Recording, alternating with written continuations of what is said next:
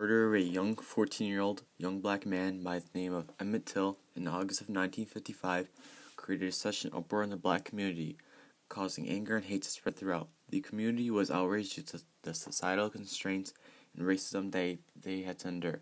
This event caused a negative stimulation in the community, causing a buildup of anger within that would only add up to the start of the civil rights movement just months later. The story of Emmett Till follows. Emmett was in Money, Mississippi when he was falsely accused of sexually harassing a white female cashier at the local corner store. Emmett and his friends decided to go to the store to buy a few snacks and such, and Emmett made a bet with his friends that he could flirt with the white cashier. This was unheard of due to heavy segregation at the time. It is believed by many that Emmett had simply flirted with her by whistling when the young teens had left the store, though it was reported by the white cashier that he had made sexual advances towards her, and because of that report, the consequences were devastating. Emmett Till was known to be quite a jokester of his time. He received the nickname Bobo because he was known for clowning around. Emmett had grown up in the middle-class neighborhood of the southern part of Chicago. Emmett was known to be a light-hearted, funny, and responsible young man. He had attended McCosh Grammar School, a segregated school where he had acquired many friends.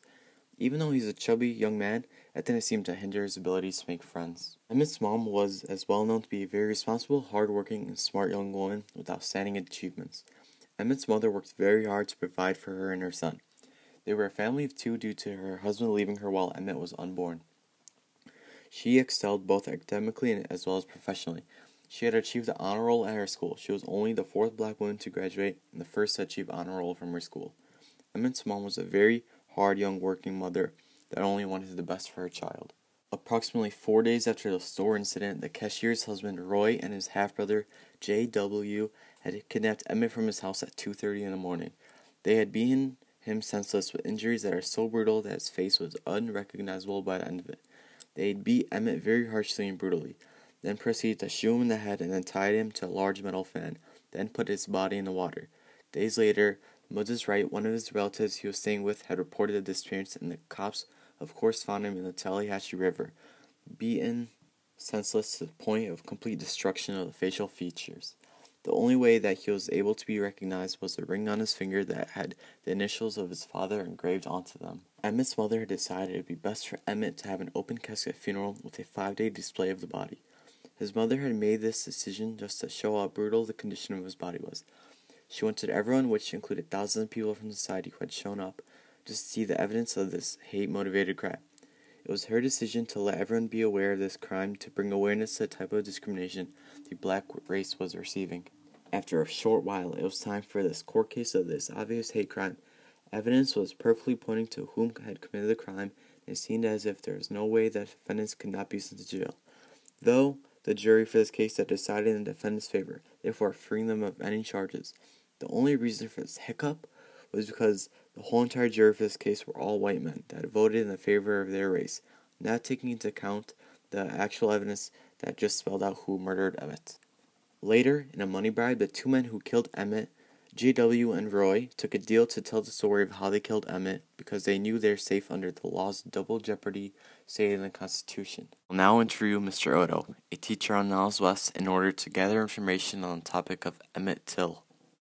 How did Emmett Till impact the civil resistance movement? Emmett Till impacted the civil resistance movement because it brought awareness to the types of conduct like lynching that was going on during that time period and the type of racism that existed especially in areas of the Deep South during that time period. And what happened is it kind of put a face to individuals that were lynched and individuals that kind of had justice, supposed justice to them outside the legal system.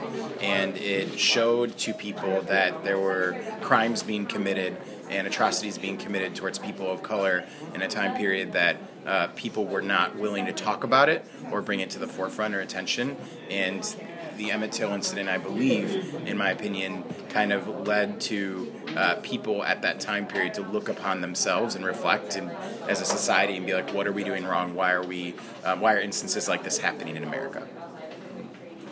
Does Emmett have an impact today in today's society? And if so, how? Yes, definitely. I think that it's important for U.S. history classes to teach Emmett Till, and I also think it's important for social justice classes, English classes, for all students to have a knowledge that this was unfortunately the conduct that people were doing back in the day, and I think it's important to have that awareness. And also, when you think about police brutality and when you think about people of color right now and the social justice issues like Colin Kaepernick kneeling for the anthem and how that's spread to other NFL players in the NBA and other sports, that clearly there's social injustice that's happening right now, and Emmett Till kind of reminds us that that injustice has been happening in the United States for a long period of time, and allows us to kind of try to not make those mistakes again. What do you think the principal cause was of this incident? Racism, otherization. I think that throughout time, America has shown sort of, especially white Americans, have shown a resistance towards people of other races and sort of xenophobia and afraid of the other.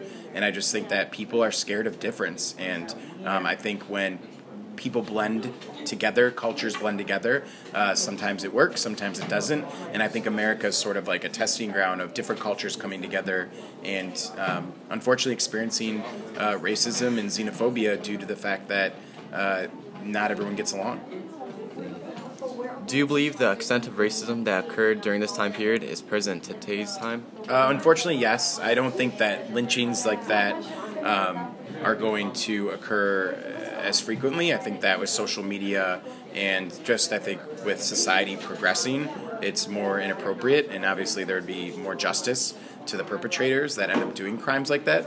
However, I do think that racism exists, and I think that right now with the current political climate, a lot of people are holding on to their identity way more, and a lot of especially white men feel very disenfranchised right now, and I think that brings about racism more. Do you think something like this can happen in today's society? Unfortunately, yes. I think it's harder to happen, and I think justice would be brought to the people that committed the atrocity much swifter and quicker. I also think that in today's society, it would be condemned much quicker. However, I think that unfortunately, right now we're at a precipice of our racial relations, and I think we've taken a lot of steps back since the election of Donald Trump in terms of where we're moving forward in terms of race relations. All right, thank you so much, Mr. Oddo. You good?